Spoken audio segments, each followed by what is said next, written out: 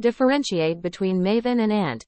Maven, a build automation tool, helps to manage the build lifecycle of a project. Reduces the need for extensive build configuration by providing standardized project configurations and directory structures. Provides robust dependency management. pom.xml file, which specifies project metadata, dependencies, plugins, and build goals. Maven supports a plugin-based architecture, thus enables to extend its functionality by adding plugins. Next, Ant, a build automation tool that provides a flexible and highly customizable build process. Doesn't enforce a specific project structure or conventions. Build scripts are XML-based, which allows developers to define custom build tasks. Allows developers to use existing third-party tasks. Requires explicit configuration for tasks.